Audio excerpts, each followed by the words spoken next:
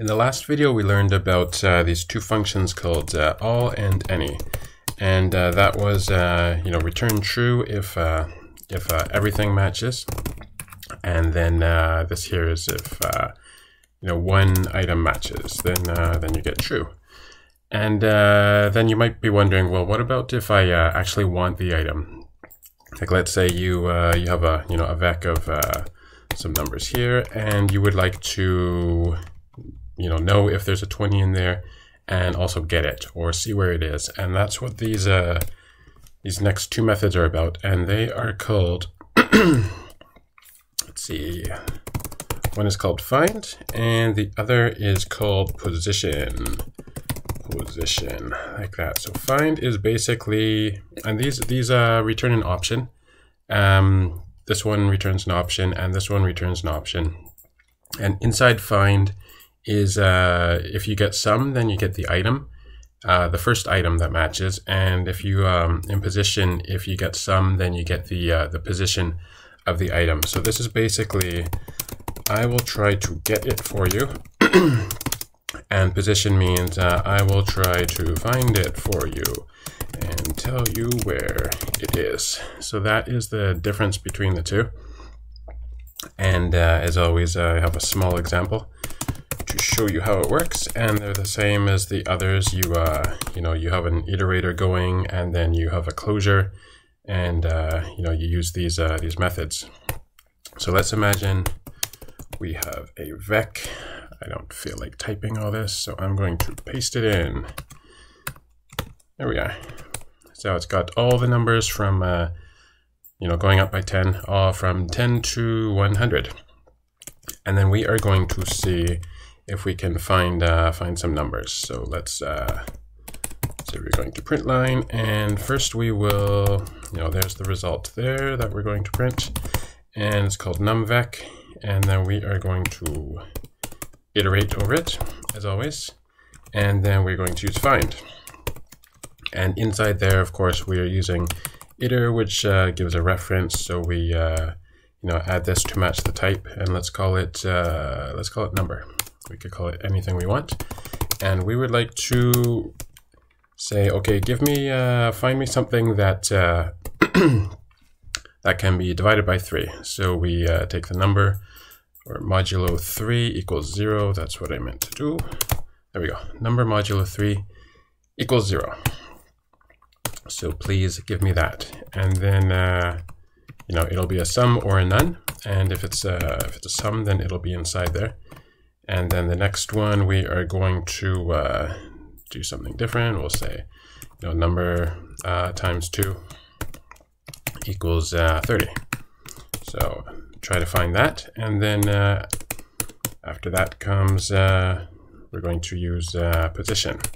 So you can see it's exactly the same, except we are going to change find to position and find to position. And you can see I just copied and pasted it in. So these are, use them in exactly the same way. They both return an option, and let's see, we should probably take that out and not confuse the compiler. And there you go, you can see. So you get options, like we said, and this one, it finds the first one, which is here, 30, and then it stops. So it's the same as any. So it'll go, until it finds something. And so you could think about using this rev to reverse the iterator if you think you have a long iterator, and maybe your item that you want to find is towards the end, and then for the next one it found nothing, so that's fine, we get a none. And then over here it says I should change this. I was going to number times 2 equals 30. Let's try that again. So this last one will be comment that out, and this last one will be none. So it looks for the position of something that multiplied by 2 equals 30, and goes to the end of the iterator, and there's nothing there. Whereas over here it gives us a sum 2, and the 2 is the position of the item, it's not the number. And if you look at the methods themselves, one thing you have to watch out for with position is this one here. So the method does no guarding against overflows. So if there are more than usize match non-matching elements, it'll give the wrong result or panic. So you know, you want to make sure that your vec is you know, not going to be more than the maximum size of usize, or you know, put some logic in there to maybe like panic if it's too much, or you know, figure something out there.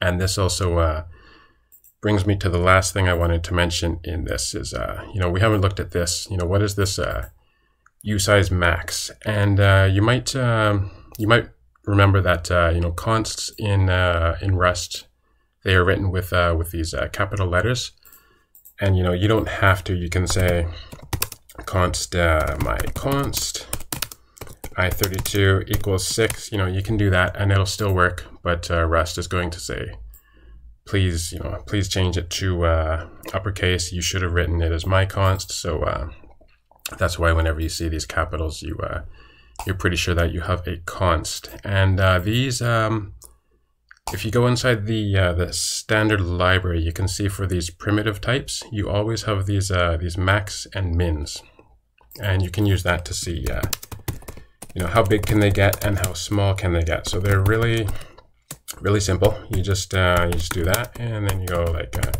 u8 max, and you can do that for, you know, all of these numeric types, and there you go. It'll tell you that it's 255.